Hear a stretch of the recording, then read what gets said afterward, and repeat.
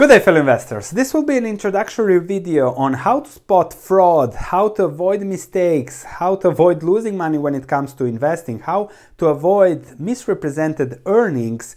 This is part of a 60-70 page report that I have published on my free stock market investing course. So if you haven't enrolled there, please enroll in the description of the video below. So let's immediately start with the video discussing what it is all about, how to spot those fraud things, how to simply stay away from that. And I'm going to quote Rudyard Kipling here: 6 honest serving men, they will tell you all you know. So what, why, when, how, where and who, apply common sense, and that's all you need.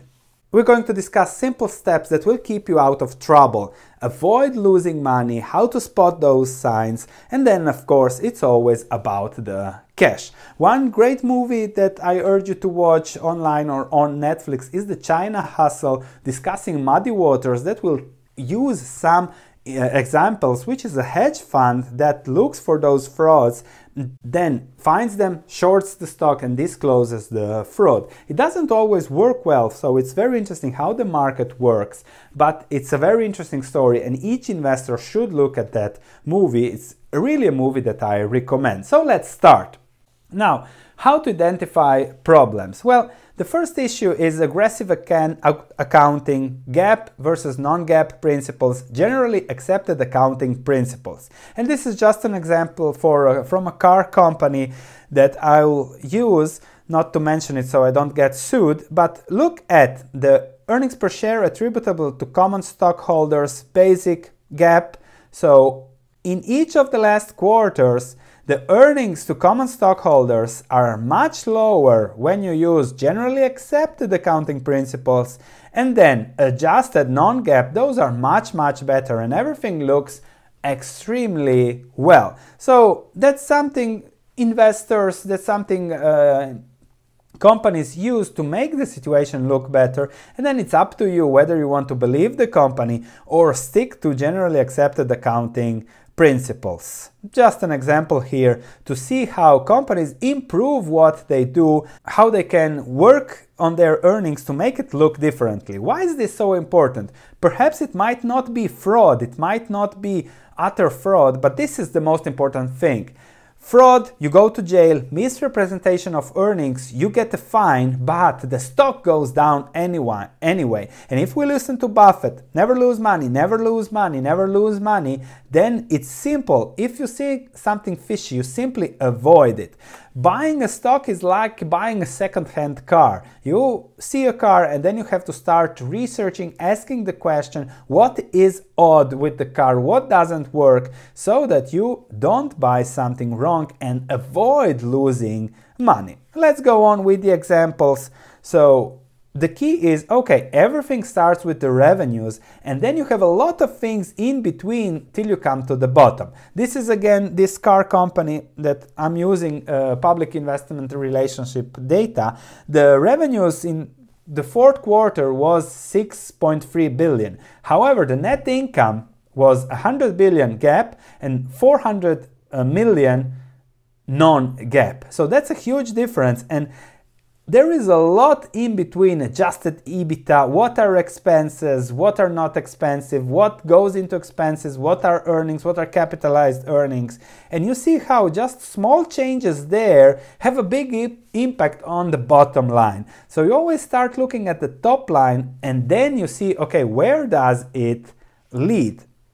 Of course, this is something very important. Just the sentence down below, you can surely read it. Read and it tells you what you need to know. Of course, you can't read it because it's always in a small print, so read the footnotes of the accounting reports. It tells you what goes into the accounts, what detracts from that revenues, and how it works.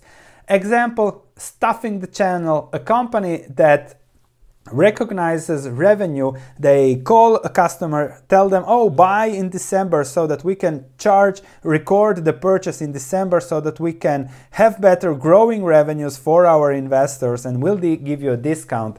And at some point something like that works, but only as long as you have investors to keep buying your products at a discount ahead of time. This is something you have to be very wary about, and there are a lot of ways you can check that.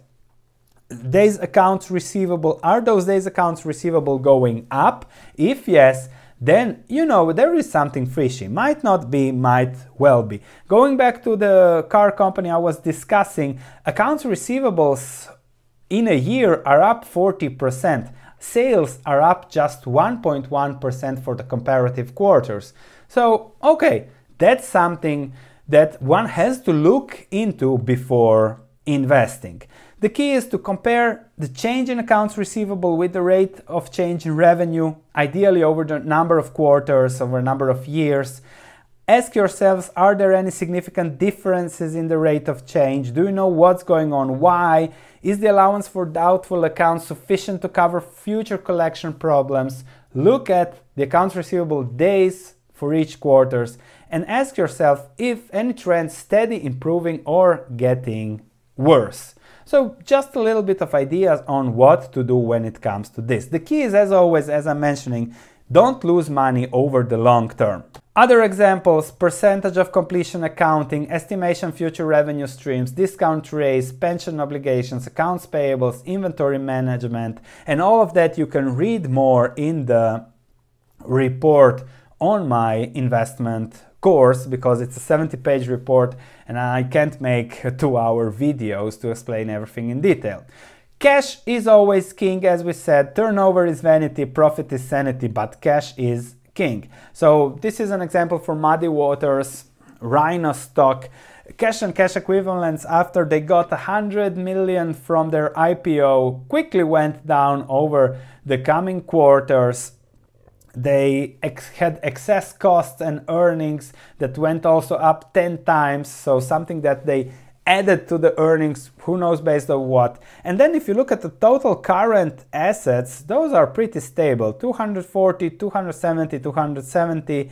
Total assets also growing, everything looks fine. But if you look at the advances for inventory from 34 to 64 million, and you see that there are a lot of oddities, and the result was a simple going to zero as Muddy Waters exposed them. Another company that gives a good explanation of accounting, acquisition accounting, is B&G Foods. It's a company that acquired all those brands about the foods, grew fast, and in 2015 I analyzed it and I said it's not going to end well. And I was wrong for a whole year. The stock was 36 when I analyzed it. I wrote an article about it.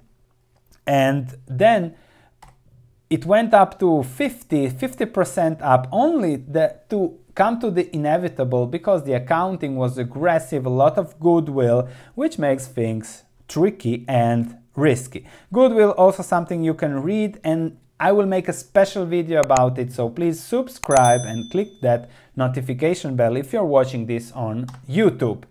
Capitalized costs, another company, again going back to the car company. So cumulatively capitalized costs, so they are putting it as an asset, even if it is a cost, 5 billion on property, plant and equipment of 10 billion. Again, an oddity that you just, I'm not saying anything, I'm not implying anything, you just need to check the long term how that is going on. Always management, check the management.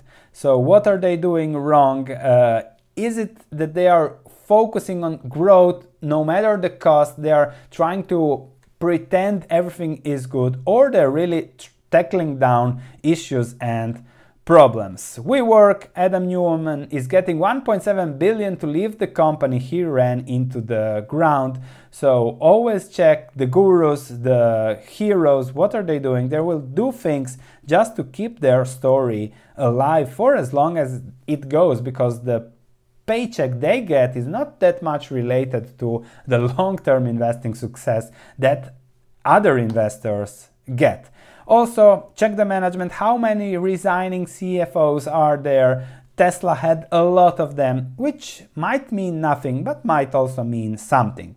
With auditors, it's very simple. Auditors are paid by the company to audit the company. They have standard procedures, and they will very rarely find something. So forget about auditors. Look for a lot of things: pension fund assets being changed to liabilities, high leverage, poor cash flow, increase of debt, receivables taking longer and longer to pay back, dividends not supported by earnings, doing something just for the market, leverage going up, look at the covenants, taking underlying profits, no real profits, they exclude the bad news, adjusted profits, deferral selling costs, etc. Irregular exceptional items turning up each year for the adjusted earnings, and look to being optimistic about the amount owed by customers and its recovery. Another short by Muddy Water is an excellent example, is Tal Education. They discussed how it was a fraud, they are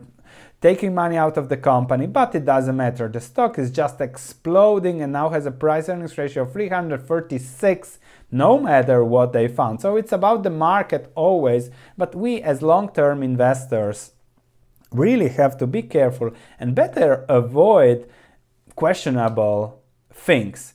Another thing, management related party transactions. Always see whether the management has your best interest. Tesla owners have settled the claims for bailing out SolarCity, bailing out Elon Musk, his private loans, etc. So Elon Musk is still in court for that, and we'll just see how it works.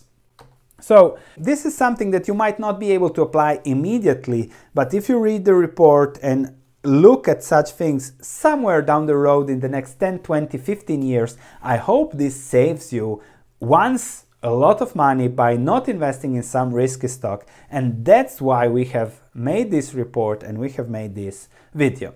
Investing is about accumulating knowledge over time and then doing the right thing when it's necessary to be done. Not doing a lot of things constantly, acquiring knowledge and then buying big when the time to buy big and saying no when there is the time to say no. Thank you for watching, and I'll see you in the next video.